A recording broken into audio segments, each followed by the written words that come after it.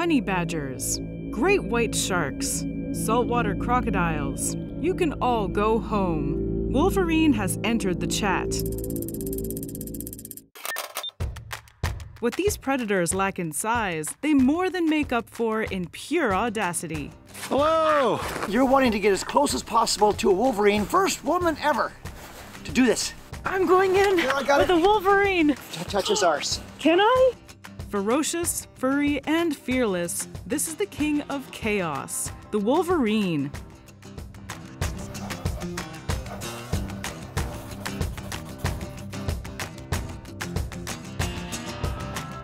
Hi, I'm Danielle Dufault.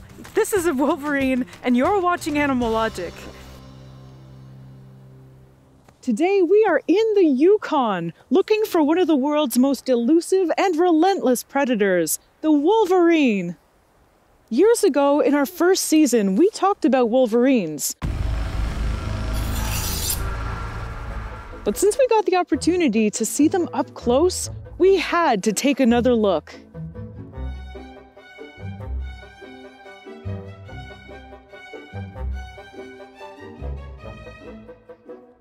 Right now, I'm following some footprints, and I can only assume that those belong to a Wolverine.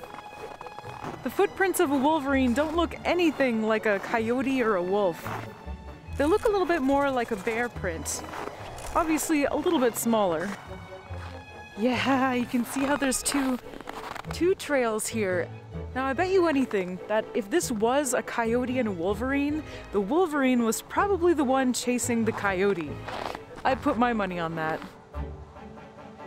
Wolverines are very elusive creatures, and seeing one in the wild is incredibly difficult. So we decided to head down to Alaska to meet the man who's best friends with one. Well, we've made it to the Kroschel Wildlife Center in Alaska. The guy who runs this place, Steve Kroschel, is kind of a local celebrity within the Yukon and Alaska. He's known as the Wolverine Man. I really want to know why that is. And I think we're gonna find out. Hello! Hi! Hi! Don't move! Hi! Oh, that's why. This is Jasper, a Wolverine that Steve has raised in captivity since 2008. This is the 6th litter of Wolverines that I've had in 40 years. They're very hard to propagate in captivity. You have to go back in the bloodlines that were rescues from trappers in the Arctic. So how many generations of captive Wolverines does he come from? Oh, it would have to be two, at least two, yeah. At first glance, you might mistake the Wolverine for a small bear. But really, they're more closely related to weasels. They belong to the Mustelidae family, alongside fellow cutthroat cuties like badgers, otters, pine martens, and ermines. Much like everyone's favorite X-Men, Wolverines are native to Canada, but they can also be found across boreal forests and tundras of the US and Eurasia. Which means they need to survive freezing cold, high-latitude temperatures. And after millions of years of evolution, they're not just surviving, they're thriving. Just look at those coats. Their thick, oily fur is hydrophobic, meaning it repels water. That's right, the Wolverine is waterproof. Talk about a real superpower. Without this ability, the snow or the blood of their prey would wet their skin and accelerate heat loss. In the Arctic, moisture can be deadly. Their paws are large and furry and act as snowshoes to prevent them from sinking too far into the snow. These murder mittens are equipped with semi-retractable claws that they use for climbing, digging, scaring away predators, and the occasional villain. Their scientific name is gulo gulo, which is Latin for glutton, and they live up to that. They'll eat anything that they can get their paws on, from plants and berries, to mice and rabbits, to elk and moose. Even carrion is on the menu. Ah, delicious carrion. All the yummy meat without the pesky time and energy spent hunting. Clever Wolverines have been known to drive away much larger animals, such as wolves and cougars, and take over eating the carcass of their prey. Sorry, but the Wolverine isn't here to make friends. Wolverines will defend their meals by any means necessary, and whatever they can't finish in one sitting is claimed by spraying it with a strong, stinky musk and burying it for later. Yum! Can you help me build a winter kill moose carcass scenario? Absolutely. Where do we start? This is a real moose. We're just putting it together like Mr. Potato. Grab that antler over there too, Danielle. Yeah. It's heavy. Hind feet, front feet from a single moose. These are hind feet. That is front foot? I don't know what that's supposed to be. Like middle of the body. This is just a dislocated leg. I'm burying parts of a moose carcass, trying to make it look like a moose that died by avalanche. Because that's exactly what Wolverines are looking for. Carcasses that have been dead and frozen in the ground for some time. For the record, I didn't kill the moose, okay? It was hit by a car, and now it gets to be a part of the food chain. This is literally the opposite of what I do with the rom. Over there, I take the bones out of the ground. Right now, I'm putting them in the ground. Does that look good? Does this look like a moose that died by avalanche? I got Steve here putting the icing on the moose as a final touch. Oh yeah, I'm really starting to believe this. Just start pounding away on that moose carcass. That's it. Summon my inner Wolverine. Yes, that's the body of the moose right there. Pack away, pack, pack, pack. Pound it down. Oh, I can smell it. Yep. You're gonna be a new woman by the time you're done here, Danielle. So what are we doing right here with these buckets of water? What I'm doing is I'm trying to get this solid because a Wolverine is smart. They'll know this is a fake movie set. So we want it to last more than a few seconds. It'll freeze shortly and then we'll bring the Wolverine in here and all hell's gonna break loose. Great. What do you think of this Wolverine meal? I think it's perfect. Yeah? It looks like Thanksgiving. Come and get it! While you and I see the world through our eyes, Wolverines see the world through their nose. The Wolverine sense of smell is outstanding. They can smell 1 molecule out of 5 million in the air, whereas me, I can just smell 1 in 250,000. That's leagues better than me. They find food using their incredible sense of smell. Wolverines have the ability to sniff out carcasses buried under 20 feet of snow. With so much of their prey being killed in avalanches every year, the Wolverine's heightened sense of smell is key to their survival. Are you ready to take a risk?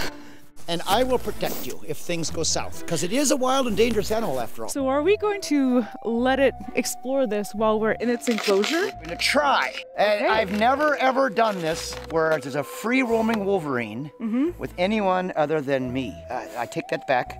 There was one person, I won't tell you his name, he tried it, but it only lasted for like 30 seconds. It got bad, it got dangerous. Literally I had a dive between him and the animal. Now the Wolverine was just curious, but we can't be sure. But it's okay for me to be here. Well, you know why? You know why I feel that way? Why? Because you give off the right kind of frequency. You have a compassion and an insight that I don't see very often in a human being. All right, well, I'm putting a lot of trust in you and a lot of trust in the Wolverine. Did you sign the release? No, I'm just kidding.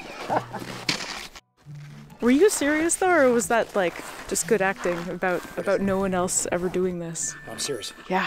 Yeah. So, but there's some. I had to ask.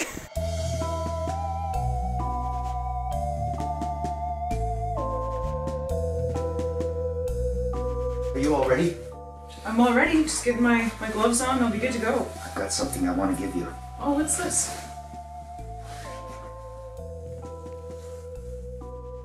Oh, that is pungent. That's Wolverine lure. Have you ever smelled that before? No, it doesn't smell like anything I've ever smelled in my life. You just put one little speck of that in the center of that moose carcass, and I think we'll get the Wolverine to claim that carcass. Okay. Stick it in the snow right on the top. Just dab it in the snow. In there? All right. This is it. This is the pièce de résistance.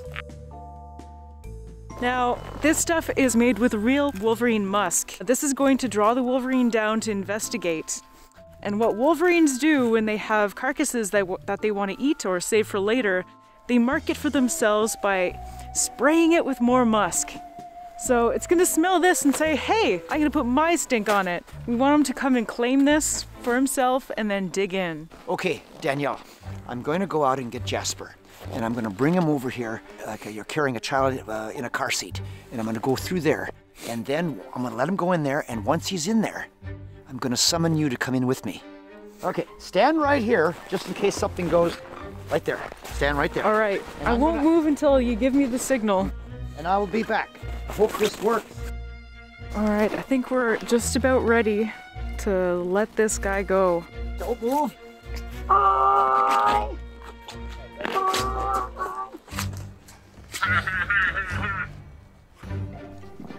Here we go. I hope Jasper likes dinner. Here we go. I'm going in with a Wolverine. Okay. Oh, he's going straight for it. Yeah. Oh, look at that. Now Jasper's already exploring that moose carcass. I am so happy that this Wolverine is comfortable with my presence right now. I feel pretty calm about it myself now that I can see how relaxed Jasper is. Guess it goes both ways, you know? I'm elated. My heart is just, oh, it's pounding out of just sheer excitement. What a beautiful animal.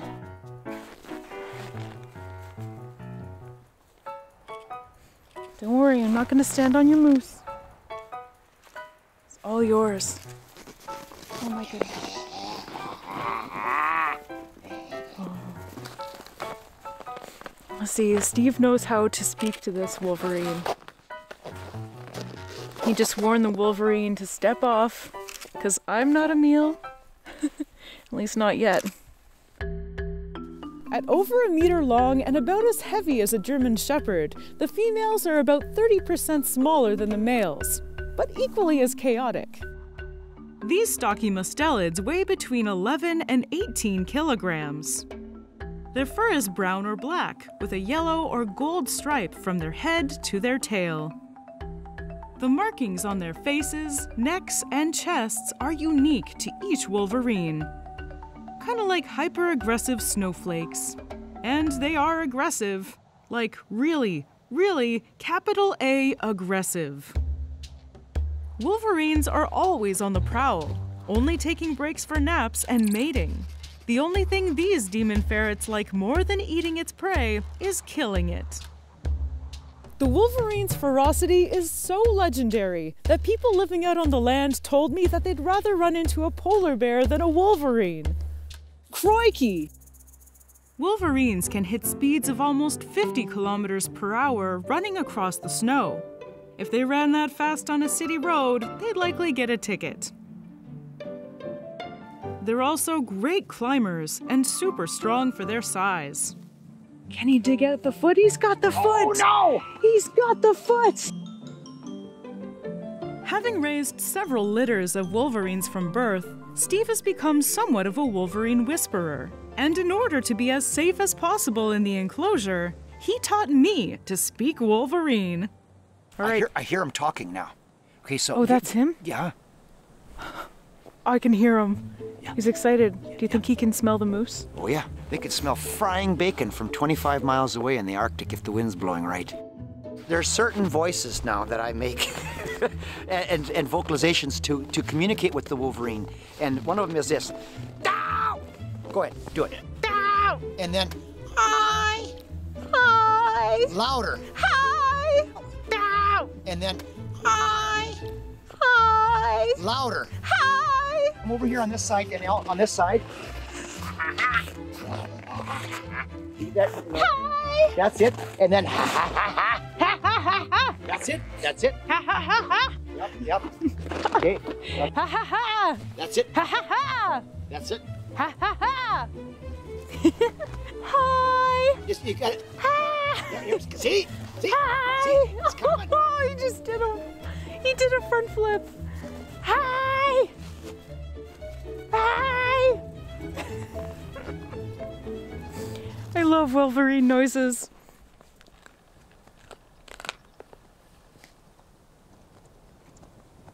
You hear that? That's moose bone breaking in his teeth. All of their front teeth are extremely sharp and long. All the better for crunching into that frozen flesh. But the teeth at the back of their mouths, their molars, those are built for crunching through bone. A wolverine's third upper molar is actually turned inwards like other mustelids, except theirs is way bigger. And this is designed to help them hold onto and crunch bones much more effectively, especially because most of their meals, like this one, are frozen. So he's grabbing onto that meat and twisting and turning to pull off pieces of frozen flesh. Now, wolverines don't mind at all if their meal is frozen. Frozen meat is what they're built for. In the wild, if you got this close to a wolverine on a carcass, that would be a true miracle. Oh, I bet. You'd have to be, and it might only happen once in a lifetime. Well, he's extremely patient, and I'm grateful for that. Oh, that looks like fun. I want to join him with that. I want to roll around on my back in the snow. Wolverines, everything they do, even if they're starving to death in the wild, is about having fun while you're trying to survive. They're comical. They're not a ferocious, nasty animal. An animal that does have interest in having fun is a sheer sign of intelligence. And it just goes to show just how smart these animals are. While many species in their range get through the winter by hibernating, wolverines just don't care about the cold. While everyone else is sleeping, the wolverine gets to hunting. This is the other benefit of being able to smell through the snow. They can easily find animals hibernating under the snow and make sure they never wake up again. Don't work hard, work smart. It really doesn't matter if you're dead or alive. Everything looks like a gourmet meal to a wolverine. When they find a moose carcass, they'll often take up residence inside its body, like Han freaking Solo in a tauntaun. Many of my bush friends in the Arctic, they're flying over, they see where one is in a caribou. That's amazing. Or a moose. Yeah. They get very possessive too. Combine the wolverine's bite, thick hide, and sharp claws with a large dash of brazen confidence, and you've got one deadly predator. The wolverine is so tenacious that it can take down animals up to 5 times their own size. The wolverine kills its prey with a bite to the neck, which severs its tendons and crushes its throat. But even the kings and queens of chaos aren't impervious to predators. They have to watch out for wolves. Wolverines can take on 1, 2, even 3 wolves, but if they're ganged up on by a pack, they can get themselves killed. On the plus side, wolves kill other animals, thereby creating yummy carrion for the wolverine. They have a complicated relationship, to say the least. Wolverines are super solitary and extremely territorial. They're always on a solo quest for food, and only ever stop munching to mate and raise kids. The male's home range is huge and can be up to 620 square kilometers. They mark that territory and communicate with other animals using their anal scent glands. That pungent odor is the reason they've earned nicknames like Skunk Bear and Nasty Cat. That's a bit rude. Make fun of their smell all you want, but spreading their stinky musk is how they meet partners. Wolverines are a polygamous species that can mate with any member of the opposite sex living in or overlapping with their territory. Breeding season is between May and August, and the females are the first ones to make a move. After they first meet up, they'll mate for a couple days and then go their separate ways. Females have the ability to delay the implantation of the eggs until as late as the following spring. The actual gestation only lasts 30 to 50 days. Once she's safe and hidden in her den, Mom will give birth to 3 kids. Wolverine dads used to get a bad rap, but recent research suggests that they play a bigger role in raising kids than previously thought. Fathers have been spotted visiting the mom wolverines when they're nursing their young. Some dads even take an interest in their offspring when they're older, teaching them how to survive in the wild and even just playing. But let's be real, Mom does most of the work. The kits are weaned off her milk at 3 months old. They'll be full-sized at a year old and reach sexual maturity at age 2 or 3. True symbol of the Arctic wilderness is the Wolverine, more so than the polar bear, the grizzly. I never thought, Danielle, that you'd be interacting with this Wolverine's behavior. This is amazing. Here, touch his arse. Can I? Go ahead. Oh my God. Oh, it's so soft. All right, there he goes. Bye, Jasper. I love you. Researchers aren't sure how many wolverines there are in the world. They're so elusive and mysterious. But their numbers took a big hit back when humans used to hunt them for their fur. They're also threatened by global warming. Wolverines need deep mountain snows to den, and scientists believe their habitats will shrink as temperatures rise. So let's fight climate change and protect the wolverines. They'd do the same for us. Actually, on second thought, maybe they wouldn't. They'd probably just let us all die and happily feast on our carcasses. Classic Wolverine.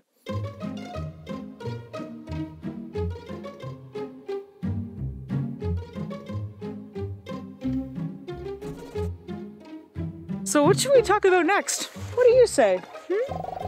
Please let me know in the comments and be sure to subscribe for new episodes every week. Thanks for watching. See ya!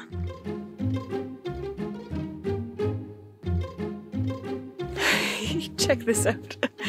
If we're lucky, we might even get an episode on Bigfoot. You'd watch that, right? Yeah.